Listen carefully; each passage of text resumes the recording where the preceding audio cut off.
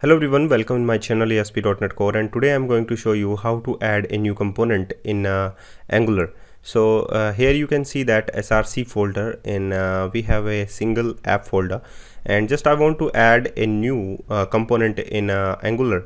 So just go to your directory where your project is there. So just I'm going to the source repos and the demo Angular.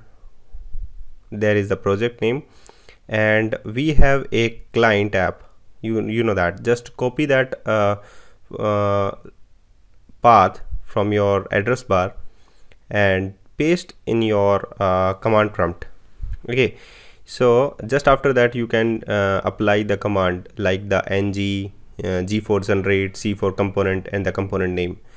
So you can see that here we have a C drive, and the path is there cd, and the path, there is exist. And when you apply that path in that format, like that ng for the node.js, and after that you have to pass a single parameter, and that option is g for the generate and c for your component, and the component name is the first. Okay, so could not find an ng module actually, because the path is not mentioned in the environment variable. So just use cd dot and client app is actually path is there in the environment variable. So just go to your take a one step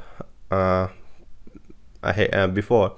So you can see that client app is there, and where you can apply the command ng-gc and the component name.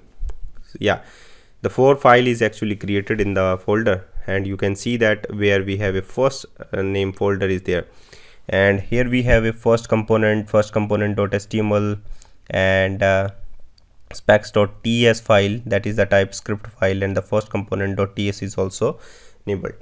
You can see that another component name is matched in your main root file. So just open your main root file, that is the app component file. So just open it, and you can see that the another component is there, like the second, where that is already created in just few seconds.